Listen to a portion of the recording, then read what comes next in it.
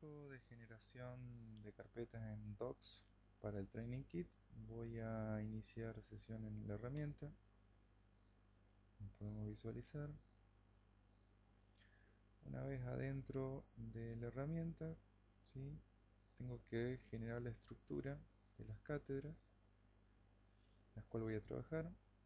Como se puede observar, aquí se encuentra una estructura de ejemplo donde se pueden visualizar 3 cátedras, cada una con una estructura jerárquica, ¿sí?, donde se pueden ver por año, y al ingresar por año se pueden visualizar los laboratorios, las presentaciones y trabajos prácticos. Para el ejemplo que vamos a seguir, vamos a generar una nueva simulación de cátedra, ¿sí? Entonces me sitúo donde deseo generar, ¿sí?, la nueva carpeta para recrear la estructura.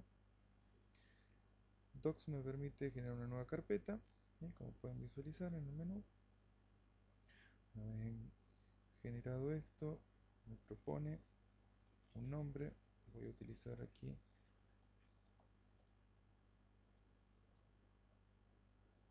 voy a generar un nombre genérico, en este caso la cátedra de arquitectura de software,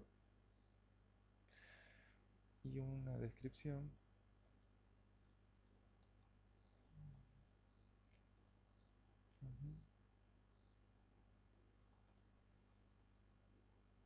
Una vez que tengo el nombre y la descripción, también podría colocarle algún color diferenciado. Aquí, por ejemplo, colocarle este, y procedo a guardar la carpeta. Posterior a eso voy a validar. Aquí ya tengo mi carpeta creada y seleccionándola tengo algunas opciones, como por ejemplo ser compartir la misma carpeta o ver quién tiene acceso a esta carpeta. Como pueden visualizar, estoy únicamente yo como propietario. Sí, puedo invitar usuarios o trabajar con permiso avanzado, eso se verá en el próximo How-To. También puedo mover esta carpeta a mi árbol de trabajo.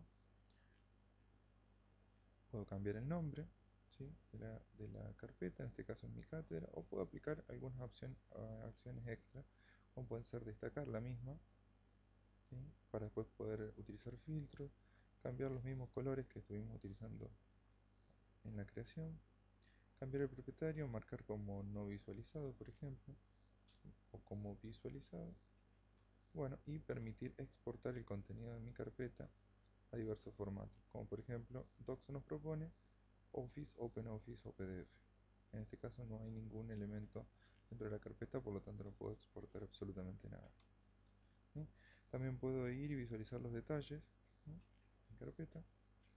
¿Sí? Aquí es donde podríamos ver quién es el propietario, cuándo fue actualizado, ¿sí?, bueno, con quién está compartido, y en el marco de qué carpeta es su contenedor.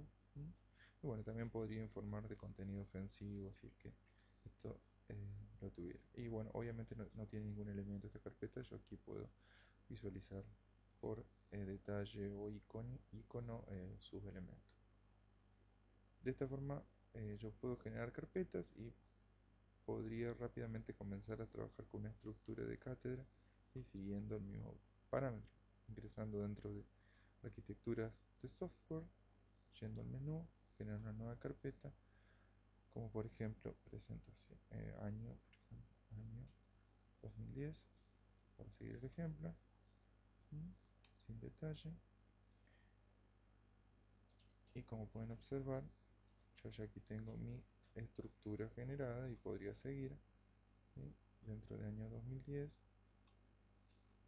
Aquí podría generar una nueva carpeta y decirle que estas van a ser las presentaciones.